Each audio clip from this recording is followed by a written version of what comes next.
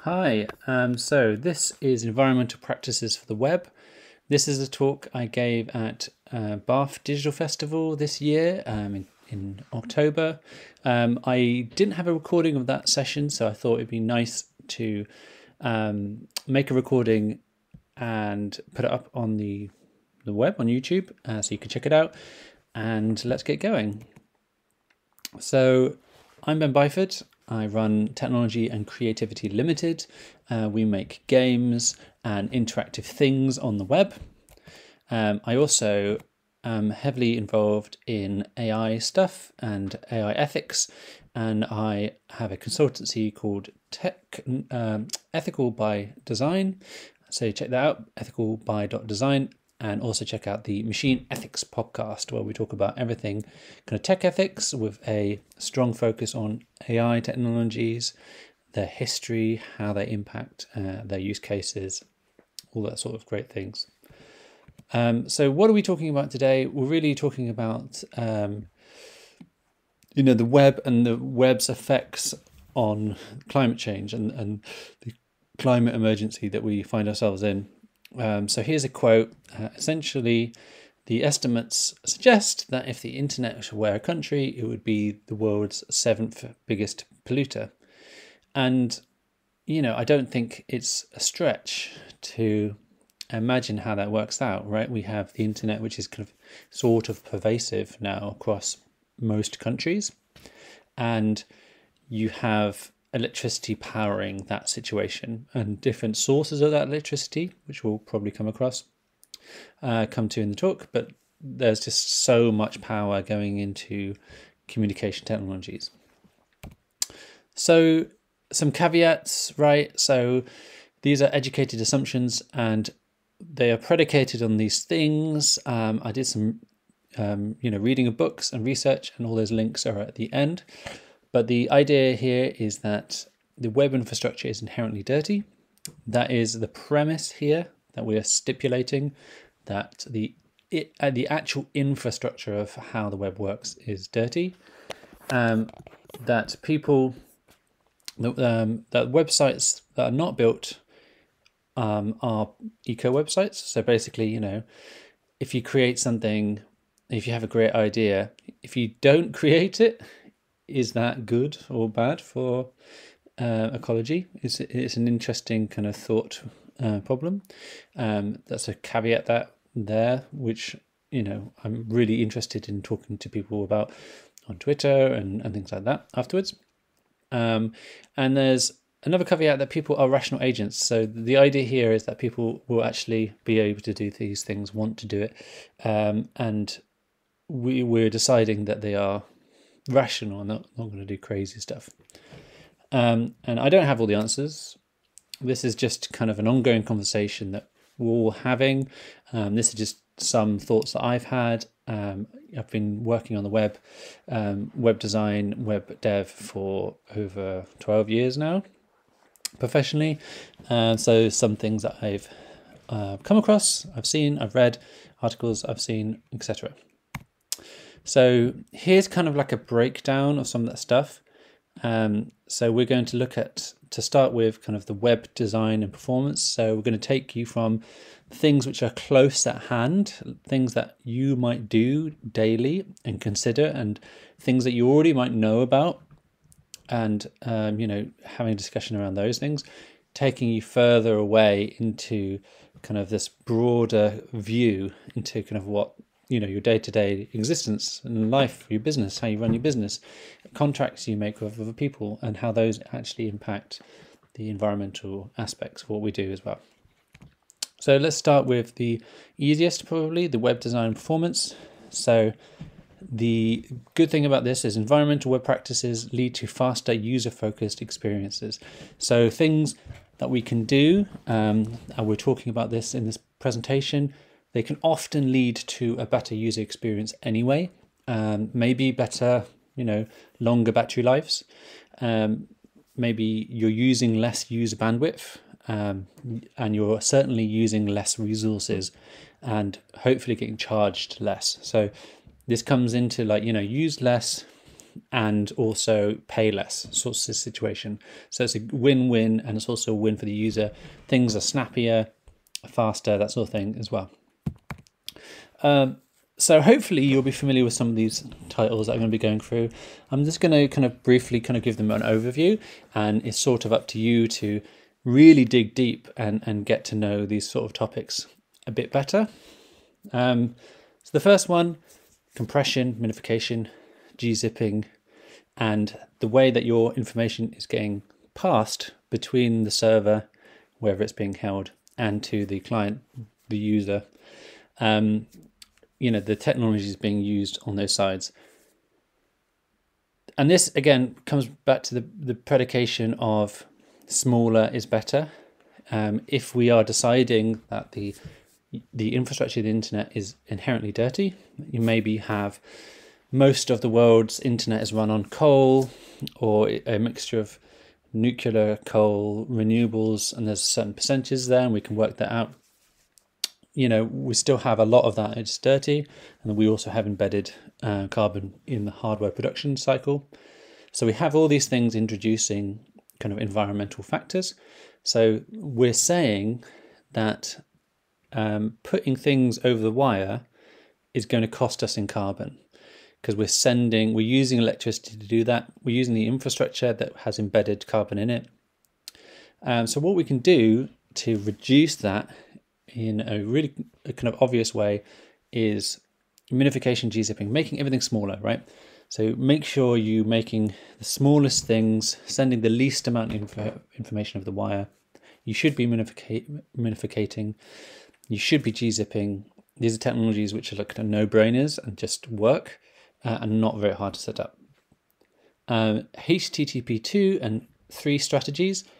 There might be a little bit more reading there, but the idea here is that if you have in the past maybe done sharding or large files which have libraries bundled up into them, for example, there is strategies that you want to take into account. For example, HTTP 2 and 3, you can stream files from the same domain. So if you are hosting and have HTTP 2 or 3 enabled on a server and it's coming from the same place, you might be able to stream those files over to you instead of having these handshakes, the traditional twos and fro's to get each file. You are getting one handshake and then you are streaming lots of different files. So it means that the reliance on kind of bundling things up is lessened in that case. And it might be that if you have things which are used a lot, say back in the day, it would be jQuery would be a good example of this. So the jQuery library, you might want to go and get that from a CDN, maybe a Google CDN, and maybe you don't want to bundle that into your app because that URL can actually be cached by the browser. So if the browser already has that file and it's the latest version, it actually doesn't need to go and get it at that point. So there's all these kind of conflicting kind of ideas that are trying to compete for how you structure the HTML and downloading files. And it just take into account that you want to try and use their strategies well. You want to use the new stuff coming through HTTP 2 and 3, like streaming, concatenate your files together, and there's a less of a need to bundle all your files into one, and more of a need to just make sure things are compressed, make sure you have good caching, and that sort of thing. Again, to reduce the amount of requests and the amount of data coming over. The biggest thing that you can do in any website, due to the numbers, is to reduce that content, reduce the images, the fonts, the bigger files, the videos and things like that. Use compression strategies, use future-facing formats like WebP, WebM, AVIF, and other formats as they're coming through. That take advantage of kind of new developments in compression. Obviously check can I use so that you are able to actually deliver a good experience for people and that they are actually able to use your website, etc. But there's loads and loads of interesting and useful image strategies depending on your use case. Small icons, the small images can be inline SVGs. They could also be data URLs and be imported as HTML, essentially. You can use, strategies to do with the specific file format you're using. So like JPEGs, you can actually reduce the file format by having blurring. Blurring a JPEG actually reduces the file size. So if you have only a small bit of the file that needs to be in focus, you could do a radial blur around it to give, and this is, again, it's to do with the kinds of content and what kinds of things you're trying to achieve from it. If it's maybe a background image and it's a massive background image, consider compressing it as hard as you can, maybe doing some blurring, and that will really bring that file down. So there's lots of kind of the file size strategies. And again, it all comes down to making the best file, sorry, that's my phone, at the smallest size so that you can push the least amount of stuff over the wire from the server to the client. Try and use native fonts where you can. Don't reach for 10 different fonts, web fonts, because each of those, or most of those, can be downloaded, especially if they're not cached on the client side. And there's other interesting things like font subsetting and other things, tricky things that you can do to, again, reduce that file size. So content strategy, site architecture. So again, this is to do with kind of the presentation of your website, the thing that you're making, your web app, whatever. And it's to do with, considering what you're actually presenting. Many years ago, there was this kind of clamor to use tabs and modals and slides and accordions everywhere, and they would be hiding content. Now you have things like lazy load on images and things like that, which kind of help you out. So you can put as many images as you like, essentially, on a page, and it will only start loading it when it comes into viewport. Some browsers allow you to do that. But you can imagine back in the day, we'd have a long slider and you'd have images, as a lot of images all loading into the page, making the page really bloated, and maybe someone would scroll down and never actually interact with the slider and see any of those images.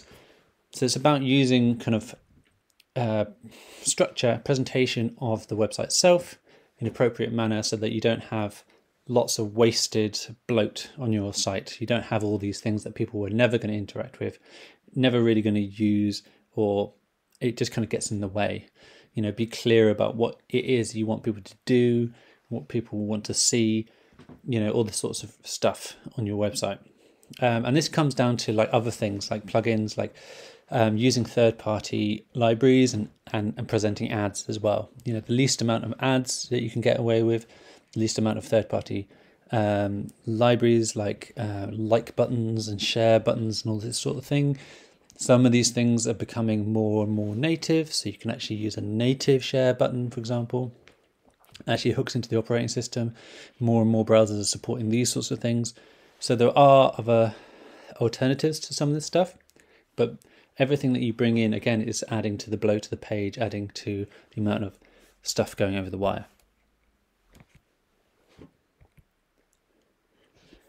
And we talked about some of this. So we've already talked about some of those libraries, JS everything, and caching in browsers. Again, browsers have this amazing ability to kind of help us out and go, this file hasn't changed. I'm going to just cache that and bring that file up whenever a website requests it. So I've got it locally. I don't have to pass anything over the wires. I don't have to create that kind of electricity usage to make that happen. So consider, your URLs, making sure that, if your URL changes, it's definitely needed, so that maybe we can just cache it and it's fine. Maybe consider why you're using a JavaScript library. Is it actually needed? Can you do it in vanilla JavaScript and send less JavaScript over the wire? All these sorts of things. Don't, reduce the page weight, reduce the amount of electricity that you're using for your app, and maybe even use less electricity while the app is actually running on your user side as well. That might be useful, especially if it's mostly informational. So next we have web infrastructure and hosting. This again is a lot of stuff that we can kind of control. So we can kind of control where we host our information, where we host our websites. And we have a few things to consider. So again, we've got page weight there. So we have to consider kind of how much we're sending down the wire. We can also consider how far the actual information is coming to our user. If, for example, you have a company in the UK and most of their users actually happen to be in America or in Australia, then you might want to consider hosting in those places, getting your website, your information closer to the user.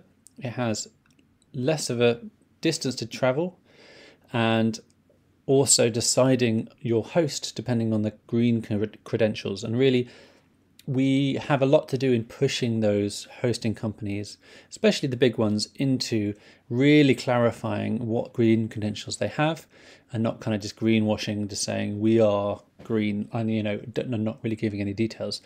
So there's a lot more to do here in the aspect of actually finding out that information from our hosts, and if they don't have that information, pushing them right to them, make sure that they're telling you where they stand on this stuff, and maybe consider moving to a new host has electricity usage that is coming from a renewable source.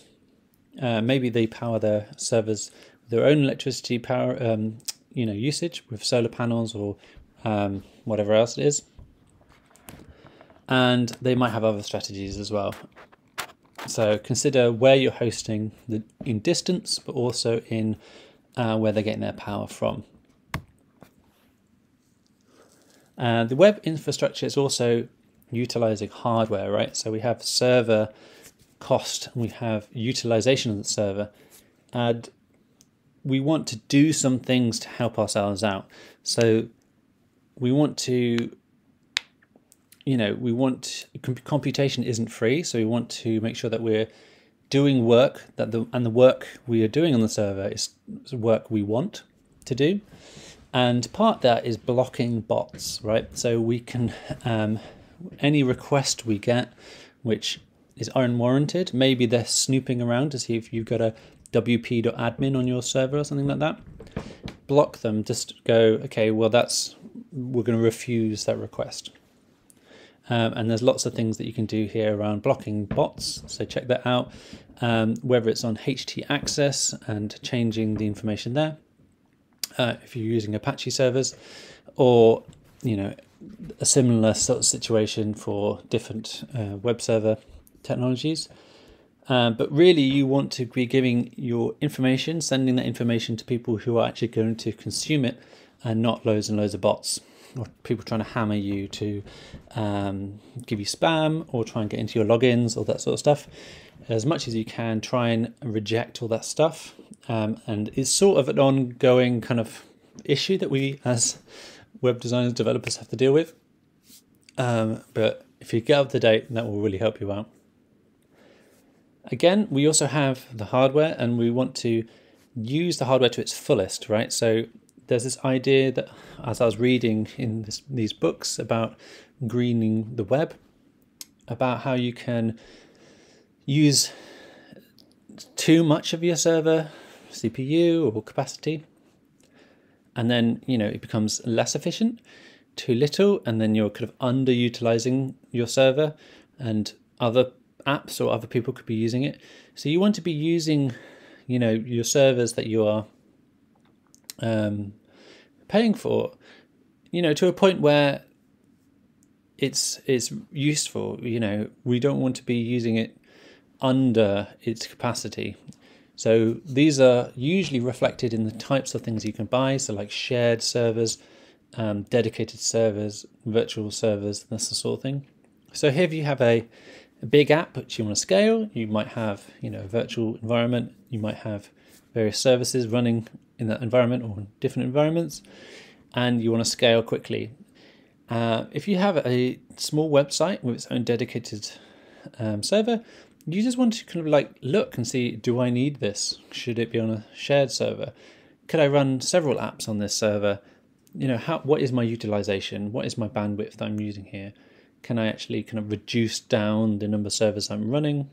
Hopefully influencing the amount of servers that the service provider are using, and hopefully reducing the amount of electricity we're using overall as an industry, right? Less servers, less infrastructure, the better, essentially. Again, if you have a website that you don't need anymore, take it down. Stop paying for it. Stop using that electricity. It sounds silly now saying it, but these things are possible. And they're not heresy. We don't have to hold on to everything. Lastly, in this section, consider using things like CDNs and looking at green internet infrastructure. So looking at, again, this is to do with where you're hosting things, their green credentials and how far away from your users are. CDNs are good they're optimized for delivering things like images, static files, and they can exist in these large organizations closer to your users. So this might be a good way of kind of optimizing for some of those things all at once. And at the end, I've got a link to kind of, where you might have a view into a map of the world and what kinds of mixtures of electricity they use in different countries. So please check that out, and also check out your hosting provider and what they say their green credentials are. So the next one's an interesting one because it doesn't necessarily always feel incorporated into the conversation around environment and eco websites and technology. But we've got this whole side where we've created this thing and we then have a user interacting with it, right? And if you think about it, the whole power consumption is driven by the user. They are the ones who are searching for your app. They're clicking on it and they're clicking around it and they're doing stuff because they want to interact with your app, or because they're made to, because maybe it's like, for their parking and they have to pay within this website or app or something like that. So you at this point have the ability to make things better or worse at that, to do with your user behavior, your user experience, maybe dark patterns. So you really want to consider, do I want to show them loads of ads? Do I want to string them out? Every time you do these sorts of things and present more and more pages, again, you're sending more information across the wire. So you might want to compress down as much as you can their experience so that they can do it fast and efficiently, hopefully are happier as users. You're sending less stuff over the wire, and that's all good. And you're not doing dark patterns. You're not making them do something that actually the user doesn't want to do. You can imagine like cancelling some sort of subscription. A lot of services do this now, where you go to cancel something, it's maybe difficult to find, it requires lots of clicking around and searching. You try and unsubscribe, and then you have this obscure cancel button. You have these other options, and it becomes this really long and drawn out process. If you times that process by millions of people that are going to try and go through this process, you're creating this massive amount of unnecessary usage, unnecessary stuff with the wire, and unnecessary carbon impact. So please consider what is best for the users, what is best for the planet in how you design and build the experience in itself. This also comes into like gambling and addiction, and there's this idea that some games are very on the edge here, and some apps, and you're building an experience that people love, but actually, are you doing it because you want to keep people's attention? You want to keep people on the service, not because they necessarily actually want to be kept, they want to interact.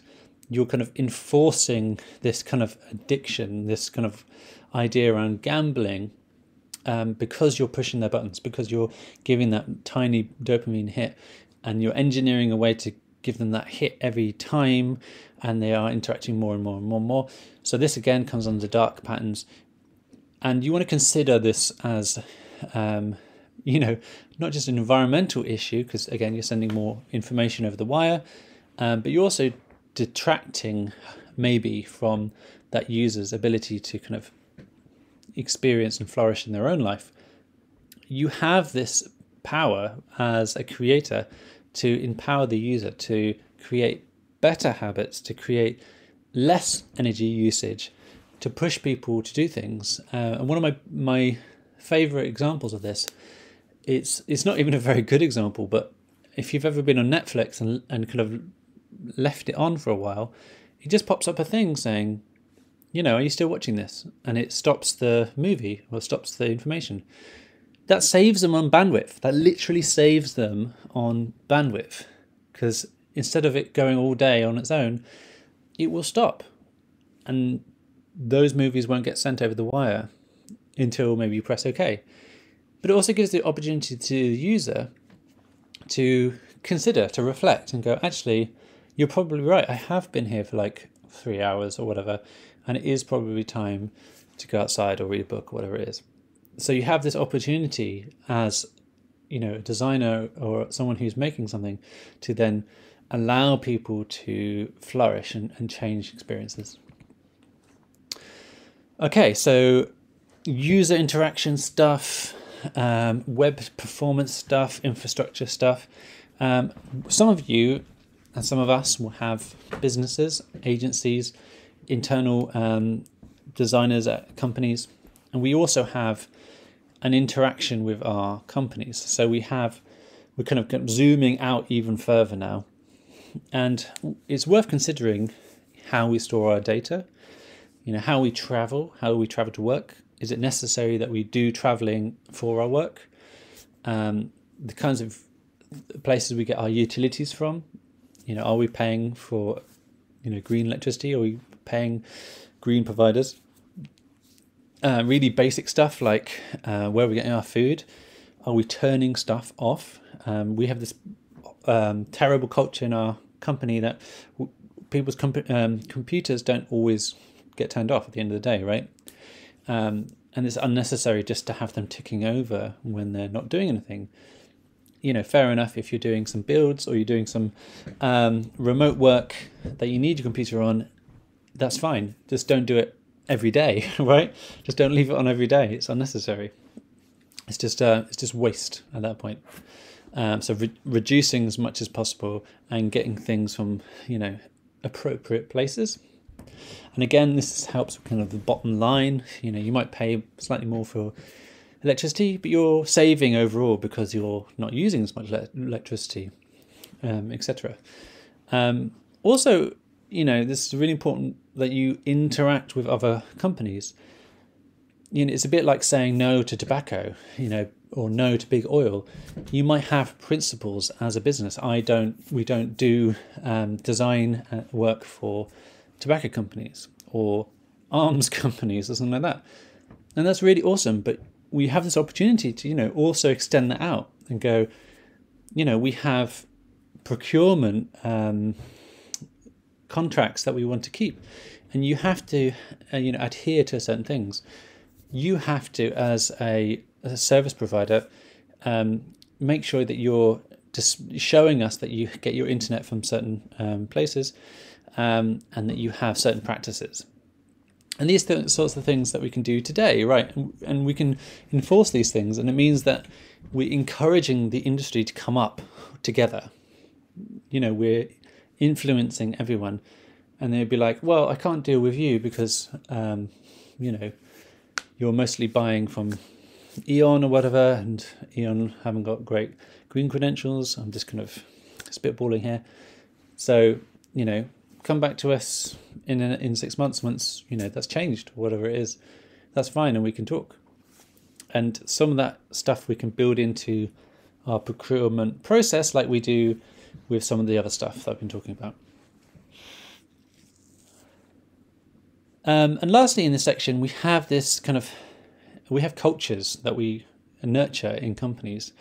We want to nurture, diversity, and we want to nurture autonomy and things like this. We want to empower our employees to be better, more mobile employees, to do things.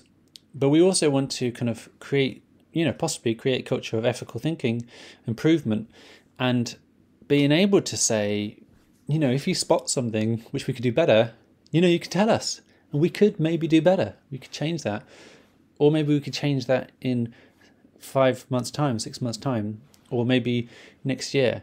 But we have that on our radar, and you can try and utilize your employees and your whole network to slowly, improve the environment, improve the culture, improve your business and how it works.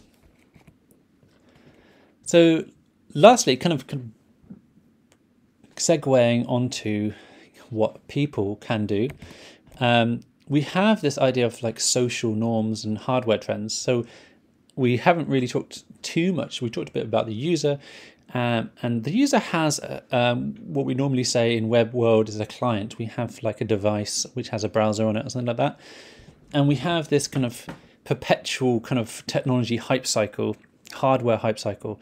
And I think that is, it doesn't feel like it, but I sort of feel like that whole ship has sailed sort of thing, where we have so much technology now, and technology can be in your toaster, in your toothbrush. And by technology, I mean sophisticated chipsets, which, phone the internet and stuff like this. And it seems somewhat unnecessary, but it's also very cheap and available. And what we should, consider is that we can create software hype cycles, and we can create software without this kind of massive environmental burden, which is kind of baked in, especially if we move to more renewable sources of electricity. So we need to possibly encourage a move away from, phone hype cycles, computer hype cycles. It's not to say that we should stop innovating. It's not what I'm saying. I'm just saying that the trends and the fashion of changing things because of fashion, because of trends, should be discouraged. We should change things because of efficiency, because of utility, because of these useful things, rather than because it's the new shiny. It's fits slightly better in my pocket, or because the next person in my class has got one, therefore I need to have one. All that sort of thing is this kind of horrible hype cycle, which we just don't need anymore, really. We need to move past that, essentially. And I guess this is a whole conversation that we can have, and I'm really open to it. I love to have, this is my side of it. And I'd love to talk to manufacturers and people like that. But we should consider where this is coming from, and do we need to buy a new phone? Do we need to buy a new computer? Do we need 6 computers? What do we actually need to exist and to work and prosper? So finally, we're getting near the end now. I feel like I've only scratched the surface, really, but I guess this comes into lots of other ideas that we find in the web and technology. So what else can we do? So if you're asking yourself, okay, Ben, I'm on board with some of this stuff, I'm going to look into some of the other stuff.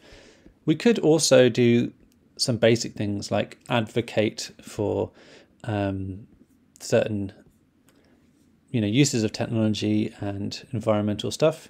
We could vote with our wallet. We can literally buy things which are greener, upgradable, fixable, modular. These are good words.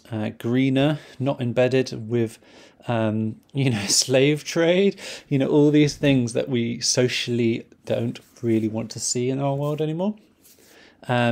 We can send a message with search. We can tell Google. We can tell our search engine. We can change it to Ecosia, and we can do small things which actually point us in a direction, make a message, especially a message to the big technology powers which have wait to do things en masse.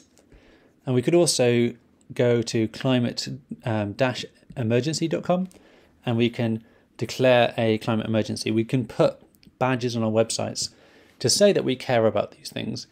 We've maybe got some information about the kinds of things that we care about, maybe about the things we've done, maybe about the things we're striving to continue to do. This sort of information is, again, advocating and disseminating this like good work, the idea that we can work together, and we are going to have to make a discussion about this, and we're going to have to, have those awkward conversations, but we can do that together. So what I don't know, what is kind of excluded from this is I couldn't find any information about ISPs, internet service providers. That's very opaque about the literal infrastructure and how green and how that's powered. What kinds of hardware, what kinds of electricity purchasing is embedded in the actual ISP level. So your Virgin Medias, your big telnets, all those sorts of people are actually, you're typing in the URL and it's going to send a message and it's going via their cables. So it would be lush to get more information from them or someone who knows about the kinds of things that they are trying to do. I don't necessarily know, I couldn't find good information about the greenest way to reuse or dispose of your tech. Say you're upgrading to the latest MacBook or something like that. Is it best to give your MacBook back to Apple? Is it actually better than selling it on? Selling it on, is that better? Is the new MacBook going to be greener? So these kind of questions are sort of not very easy to find and cross-compare in one place. Also, offsetting comes up in this world a lot, and it seems to me that offsetting is often kind of a band-aid, and it's probably the last thing you want to do after you've reduced, you've changed internet electricity providers, you've done as much as you can. Maybe you want to do more, and offsetting is that more, but you can't necessarily just say I'm offsetting all my internet and my usage against planting trees in Africa or something like that. That isn't creating the environment that we can continue to live in. That's just again like putting a band-aid on something. What we want to do is we want to stem the flow in the first place. We want to reduce, and we want to essentially not need the offsetting. You need it's very difficult to get a good idea of how well the offsetting is actually being working and achieving its aims. So what I would say is, again, like, do all these things first. Offsetting is just not. It's just not the answer, basically. Anyway, so some of the sponsors from the Bath Digital Festival. Thank you. I've been Ben Byford. You can find the slides here. You can also find me at benbyford.com. You can find all these links that I was mentioning that I was looking through. And for extra credits, also consider email, every other communication that goes over those wires. Again, it takes carbon to send an email, it takes carbon to receive an email. Consider unsubscribing for all those emails you don't need anymore. And consider how much you actually need to stay connected, because every time you open your phone, you have your phone on roaming, receiving messages all the time. You are pinging the network, you're creating more information to be sent through, to connect to those servers, to bring those information back, to bring it back to your phone, to bring it back to your computer. So consider, maybe also for your mental health, reducing the amount of polling you're doing with your devices, reduce the amount of email that you consume, and by consume I mean receive, probably a load of spam or a load of promotional stuff. Unsubscribe, delete, put into spam folders, all that sort of stuff. Also will help in this whole environmental situation as well, and again it will send a message, so that's great. Thank you so much for your time. Please message me, comment. It'd be great to continue this and have a full, proper conversation. And I'm sorry it's been so long. Thanks. Goodbye.